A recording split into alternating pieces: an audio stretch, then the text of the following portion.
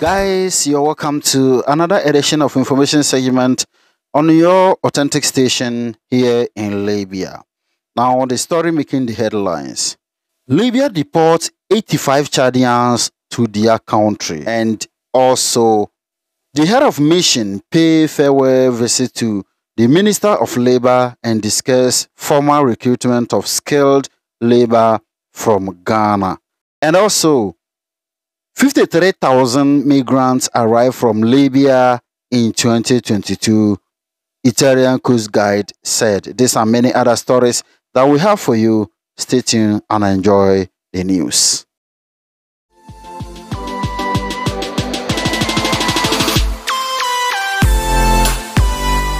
Welcome back. Now the news in detail. The Embassy of Chad in Libya has announced the deportation of 85 Chadians citizens from Libya by the anti-immigration agency after they had served their sentences. These Chadian citizens were identified by the embassy, which issued travel documents to facilitate their return to their country, according to a statement issued by the embassy. The Chadian embassy thanked the concerned Libyan authorities for their cooperation and mutual coordination to facilitate the safe return of citizens to their country. Now, in another story, according to Migrant Rescue Watch, the Western Region Support Forces on orders issued by Attorney General's office in Zawiya destroyed 3 migrant boats which were confiscated from human smugglers during recent raid. Now, in another story, as part of his farewell visit, the head of mission visited the Libyan Minister of Labor and Rehabilitation, Mr. Ali Al-Abdel Reha, to officially inform about his end of duty tour as ambassador of Ghana to Libya. They recap earlier discussions on the former importations of skilled labor from Ghana to Libya. Further measures were agreed to enhance the recruitment process. The head of mission expressed his appreciation to the Honorable Minister for his support and cooperation with the mission on issues on common interest to Ghana and Libya. The minister in turn thanked the head of mission for his steps to enhance labor migration from Ghana to Libya. He commended Ghanaian workers for their hard work and contributions towards the development of Libya. The minister pledged support for the head of mission's successor to continue the cooperation between our two institutions. The minister decorated the head of mission with the official pin of the Ministry of Labor. In return, the head of mission presented a traditional kente stool to the minister as a sign of Ghanaian friendly relations. Now, our last story for the day. An Italian Coast Guard official stated that 53,000 migrants arrived in Italy by sea from Libya in 2022. This is an increase of 70% compared to 2021, according to Aki News Agency. This was stated by Admiral Giuseppe Oliseno, the head of Plans and Operations Department of the General Command of the Italian Coast Guard. He told a hearing of the Constitutional Affairs and Transport Committee that NGO ship operating on the Cyrenaica-Lampedusa line had rescued more than 11,000 people, that is 34% of whom departed from West Libya. He noted that a total of 105,000 migrants arrived by sea in 2022, an increase of 56% over the previous years. 1,401 of them departed from Algeria and 32,000 from Tunisia, an increase of 60% compared to 2021. According to the officials, there are 2 flown lines from Libya, the Tripoli region in the west, where 33,000 migrants departed, and the Cyrenaica region in the east, where 22,000 migrants departed, as well as 17,000 migrants coming via the Eastern Mediterranean route, Turkey, Egypt, Lebanon, and Syria. Earlier this month, the 1028th Enhanced Brigade of the Libyan National Army announced that it has stopped 360 migrants from crossing the Mediterranean via the coast of Sirte. In a statement, the LNA-affiliated brigade indicated that they handed the migrants over to the Directorate for Combating Illegal Immigration, that is DCIM, along with their belongings, money, mobile phone, and passports. Libya is a key departure point for migrants seeking to reach European shores, often in poorly maintained vessels. The Italian news agency Nova reported that LNA naval force in the east of the country intercepted and returned around 3,400 migrants in the last 5 weeks. This is significant progress in combating human trafficking along the eastern Libya route from Cyrenaica towards Europe, Nova said in its report. According to the Libyan office of IOM, Libya Eastern authorities intercepted at sea 3,404 people and returned them to Libya in the last 5 weeks of 2022. Abusia ibemo akwaba abaGH Libya TV so sane na edikan na ohwe ndwumade na omeka yen ho a YouTube no wa click subscribe button no owia na fe wa click adoma no so se beye na anytime bia yede dwumade no beba no wonsa ebetumi aka bi afen so Facebook no na wa follow yen page no anytime bia dwumade no beba no wonsa ebetumi aka bi na wo yen dwumade ya to ne din say information segment wo sa dwumade we mu no na yede ensem bia edikan na editie so yade ebre ewo kasafonyene so na wonso wahunu na watibi na wo ene yendwumade mu ene ensama abetodwa na ekire mu a se yade yani ekire eye Chad aban anamsini anase aso eye a ewo oman Libya no mu na wo kire mu a wodi nipa makoma be se aduonu wotwe enum 85 ena wafa wo edwa free Libya man no mu na afi wode akoduru eye Chad man no mu esabi ebetodwa wo abra eye aban no aso eye a ewo oman Libya no mu mpanimfo eye nhyehyeye na wokire mu a saafo na wode won koye no binum eye nipa wachichi won agu afiase no binum ebre na aso se esese wogya won na wogya won no so no aban na so eye nso eye nhyehyeye ede ma won a waka saafo nyina abom ene nipa binum a eka ho a wode saafo no nyina no aba bepie eye Chad eman no emo na wokire mu a eye Libya empanimfo no ena eka bom mu a wo ye nhyehyeye no pepepe na afi Chad aban aso eye na ewo oman Libya no so no eye nhyehyeye ne enkratasem nyina ede ema wona wotumi efa asafo yi efiri Libya aman no mu a wode won akoduru Chad aman no mu se wone wabusua so enkohwe emomu ewo ho na wo ensafoforo mu no Migrant Rescue Watch ekire mu a se yede yani ekire eye oman no atoye efamu a eye the support forces na ewo ho no so no age order ama order na efiri the Attorney General office atentene ne aso eye a ewo oman no mu fa ewo Zawiya no ekire mu a eye wonsa aka eye migrant boats bia waji efiri human smugglers binum ewo Zawiya ne mpatamu boat no ye ahodo beye samiansa na wakire mu a eye atentene ne aso eye mechira Attorney General office no ekire mu a wama wontumi se saa boat no nyina no wonkohye no nyina me no kase no watwagya tomu a wahye saa boat no nyina na saafo no nso a na saa dwumade no ewo nsam so no wonsa aka saafo nso a woguso eye wonsemu ahwehwemu ewo eho nso na wo ensam foforo mu no se yede yani ekire eye Ghana aban anamsini anase aso ya ewo oman Libya no mu a atiefo ebeka ya emere kakra atwa mu no yede ebetu dwa se eye the ambassador omampani eso ne nsa efiri oman Ghana mu se omegyina nanan mu ewo oman Libya mu no ne dwumadi a wode hye ne nsa no aba awieye a ne bre aso se oye nhyehyeye na bosumi ya ye wo mi no da etoso aduasa baako mekira opepon bosome no da etoso aduasa baako no wode ne dwumadi nyina ebeba awieye we aka ho bi ama yem papa de aprobo ene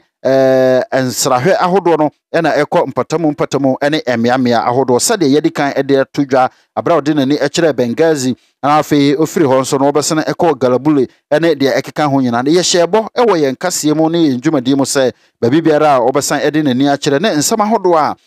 one amanfo ene asoye ene ekwaku ahodo no nso etwetwe no yede ni nyina ebebrɛ ewo kasafo nyine so fi se wunya no babia agese aha ena ubenya no na ene nso wode nani akire eye opening kase a ohwe enwuma so ewo oman no mu mekira the Minister of Labor no nso aso eye ene no akotwetwe enkomo ewo ho na wo nkomo twetwe no mu no ensam ahodo bebre no ena wo twetwe ho enkomo ne titiro no efa enwuma sem ho se beye na oman Ghana forma ewo Libya ene wona wo befiri eye oman Ghana mu aba Libya nyina no wadwuma sem ene wonante ene enkrata asem ho nyina so bibia ebetumi akoso ewo oman no mu na abra yem papa edi nani ekire opani aso eye no wo kire anisode kese se abra oba oman no mu na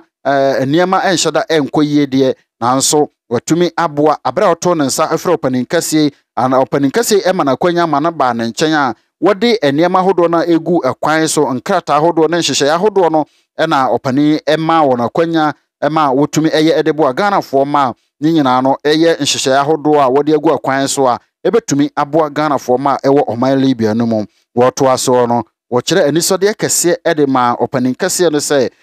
oba ye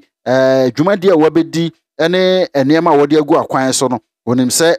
eye nkutaho a ebetumi aboa papa we eka ho bi ema opani kese nso ekire anisode kese se ampa anamon a mpanifo ede no ba oman Libya mu se ometu anasa omeye no waye adwuma papa wo kire mu a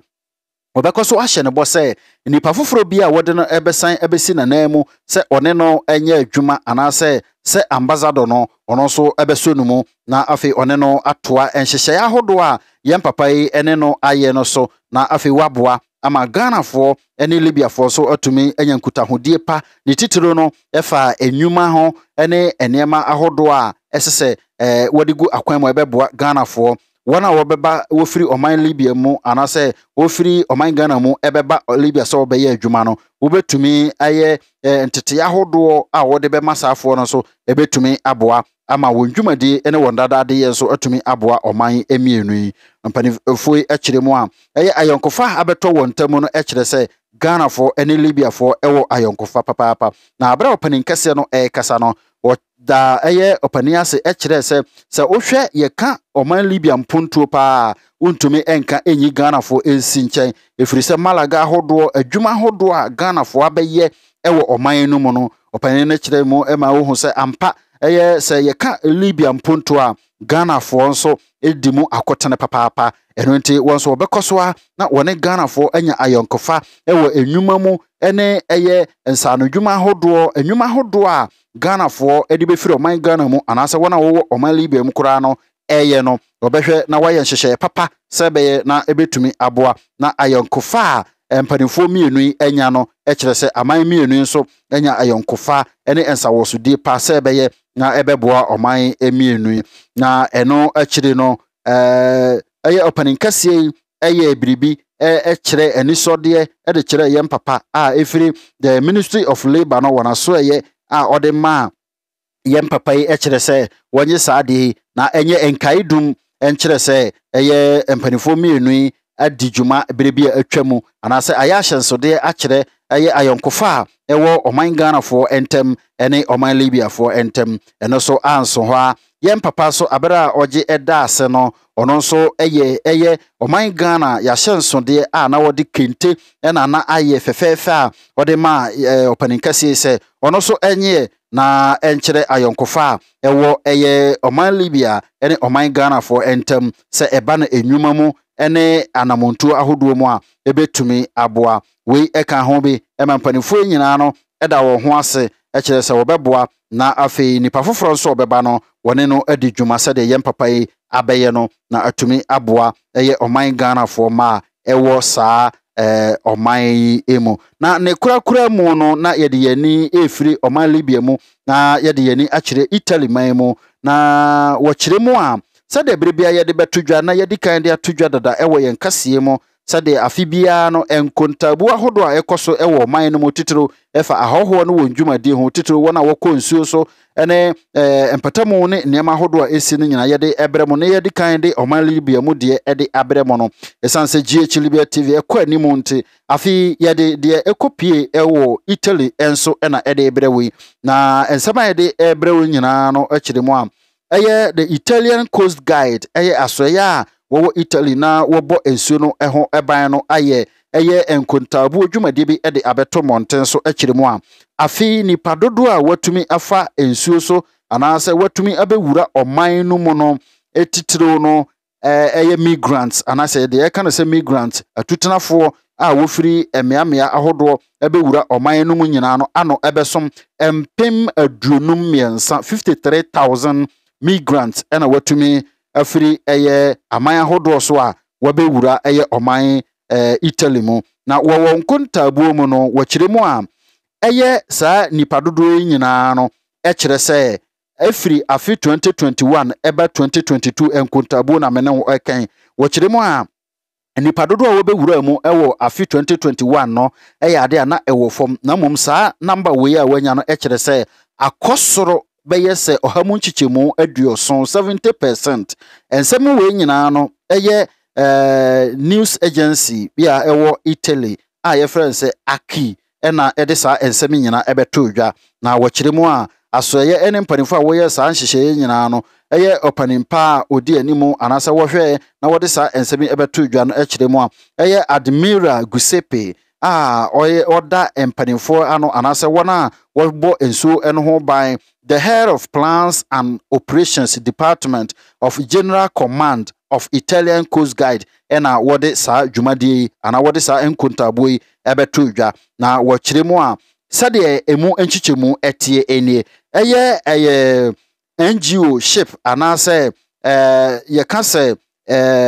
enyumakuo a wɔnhyɛ aban no ase na wɔn nso ɛyɛ adwuma ɛwɔ nsuo no so no baabi ɛte sɛ Saranaika Lampedusa no wɔkyerɛ mu a ɛhɔ no nipa etumi ɛfa hɔ ɛbɛwura ɔman no mu no ɛyɛ mpem du baako 11,000 people ɛna wɔtumi ɛbaya ɛno egyina hɔ ɛma ɔhamu nkyekyɛmu aduasa ɛnan 34% ɛna wɔn etumi ɛfa saa empatamu hɔ anaasɛ saa area hɔ afei ɛno akyire no wɔkyerɛ mu a wɔn a wɔtumi ɛbɛduruyɛ ɛwɔ 2022 mu no ɛyɛ mpem ɔha ɛne enum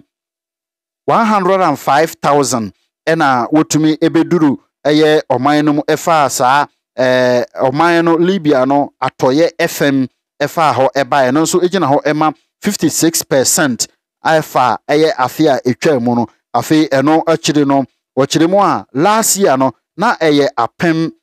ahenan ne duba ahenan ne baako apem ahenan ne baako